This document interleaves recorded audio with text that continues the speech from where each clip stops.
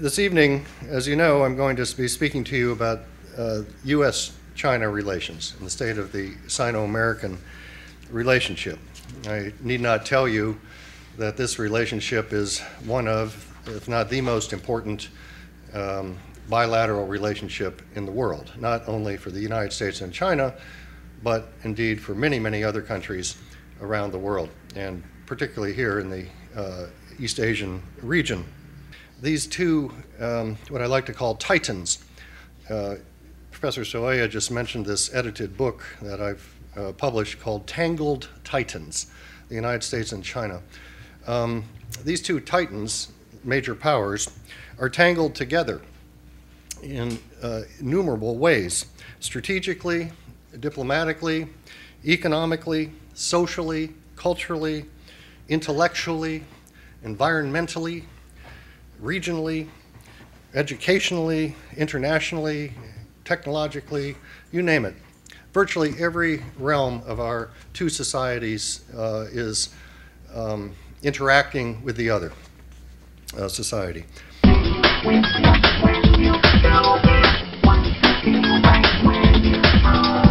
So these two nations are the most powerful here in the East Asian region. They possess the world's two largest economies in aggregate. They have the world's two largest military budgets now. China, as of last year, has the second largest military budget in the world, $107 billion. They have the two largest navies in the world. They are the two largest consumers of energy and importers of oil in the world. They are the two largest emitters of greenhouse gases in the world and therefore contributors to climate change. They contribute the two largest numbers of PhDs and patents in the world, which is some indication of intellectual creativity. So by these measures, the US and China are inextricably tied together, and they exert the greatest impact of any two nations on the planet. And therefore, it's of obvious vital importance that we understand the complexities and the dynamics that underlie this and drive this relationship.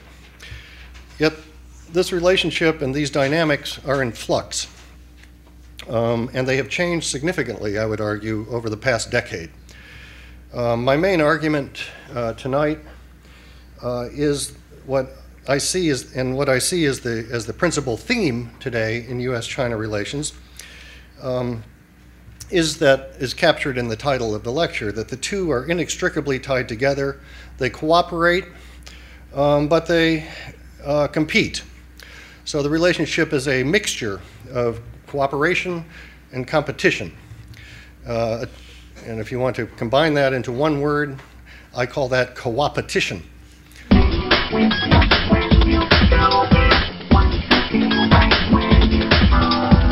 So, historically, sometimes, particularly in the European case, in the 19th century, major powers can be involved in a kind of concert of powers. That was the case, of course, in the wake of the Concert of Vienna, Treaty of Vienna, Concert of Europe. But concerts, I would argue, are inherently fragile because they're fluid.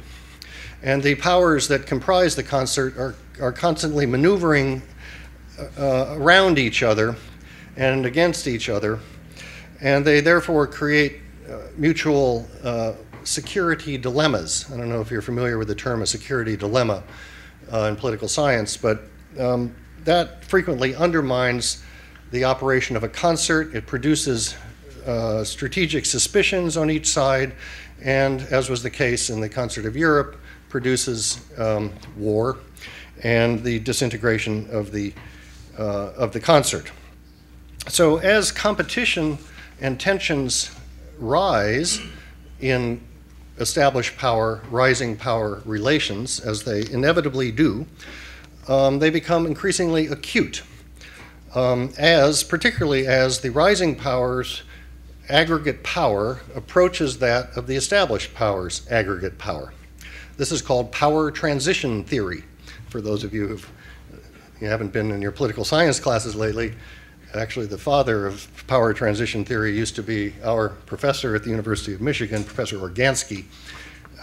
Anyway, according to power transition theory, it's not just about rising powers challenging established powers and producing conflict.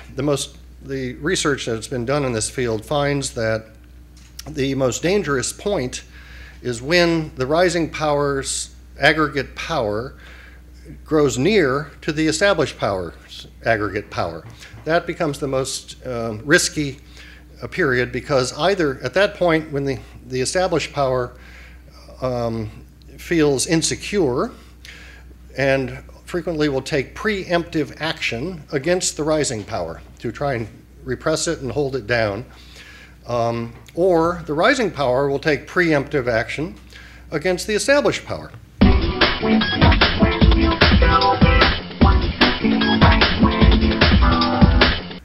Another type of great power relations that is sometimes suggested are what is known as condominiums of power, when the two major powers jointly divide the world and rule the world together and divide the spoils.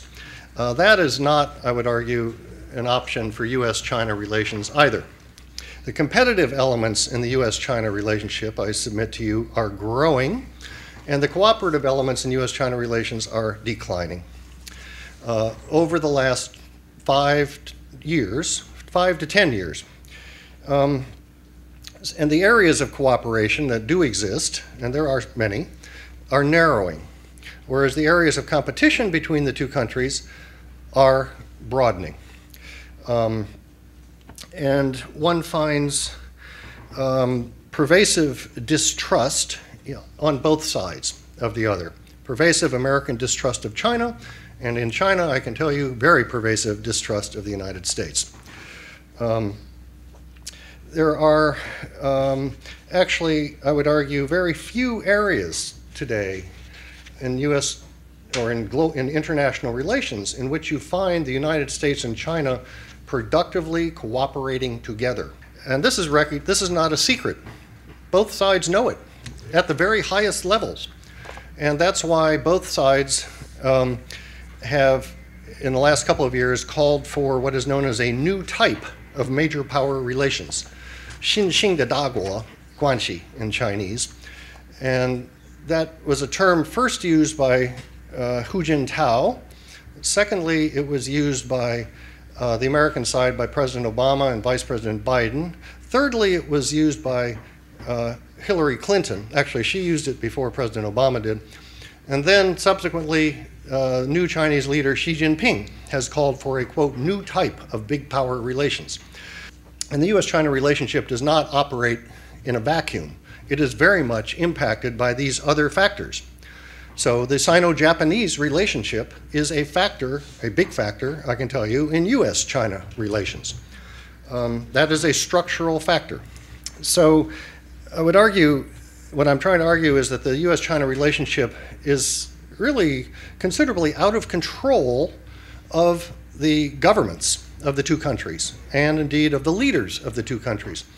They may wish for the relationship to be cooperative and stable and productive, but these structural factors that are operating in the international, regional, and domestic environments, and by the way, political systems are a structural factor in both countries. Those structural factors are pushing the relationship in an increasingly competitive direction, I find.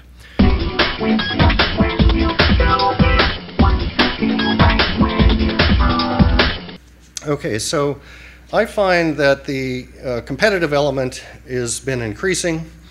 The cooperative element has been decreasing.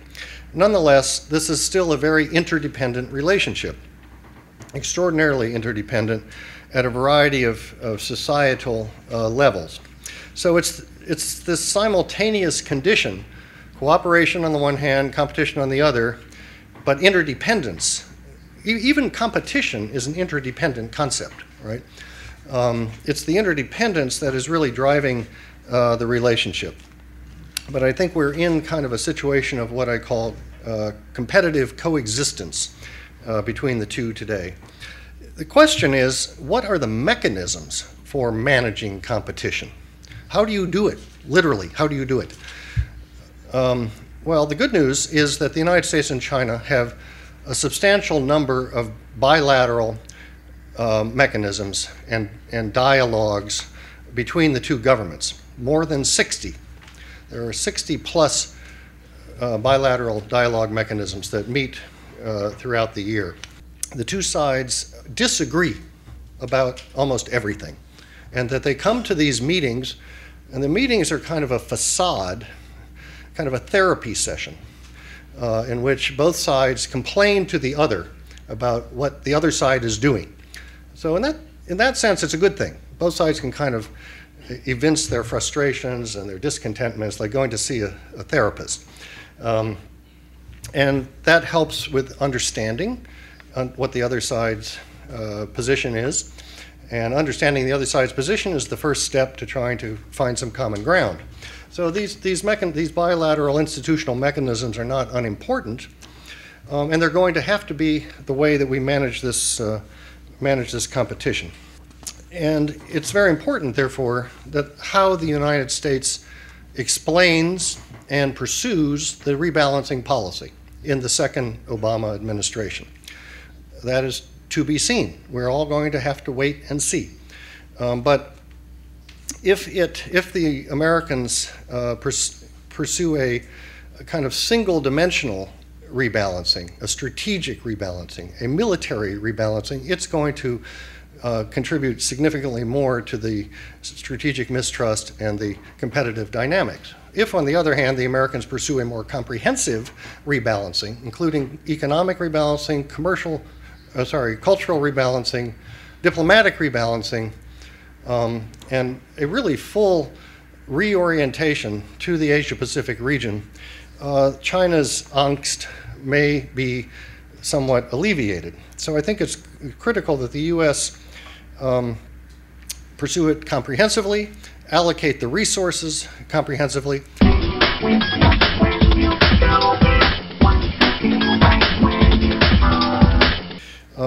Manage competition without it moving towards the adversarial end of the spectrum, and expand the zone of cooperation where possible. It's not going to be an easy task. If it can be achieved, it will produce what Kissinger calls in his book co-evolution. He says the United States and China should aspire to a relationship of co-evolution between the two powers. He says that co-evolution will require, quote, wisdom and patience. Certainly will. It will also require, I would suggest, mutual pragmatism, mutual acceptance, and tolerance of each side. And it's not clear to me that the respective political cultures and the existing political systems, the national identities, the social values, and the world views of both countries can afford this kind of co-evolution, much less a grand bargain, as Kissinger struck with Zhou Enlai nearly 40 years ago. So I find these two countries as tangled titans, as I say. This is the new normal. We have to learn to manage this. And all countries that deal with the United States and China, certainly in the Asia-Pacific region, and certainly American allies, including Japan, have to think of it in this way.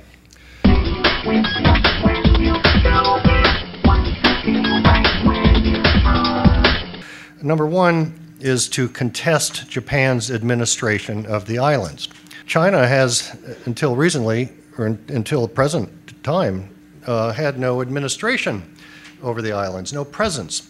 So the first thing I think China is trying to do is to break the monopoly on administration through physical presence, through ships and planes. Second reason is to appease domestic nationalism.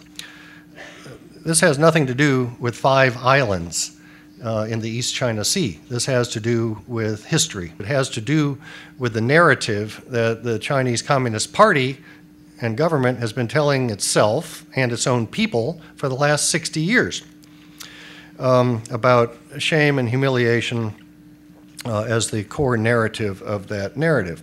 Third reason, I would argue, is to probe the U.S.-Japan alliance. and to see what the Americans will say. We know what the Americans have said. They're constantly probing to find weakness in America's global position.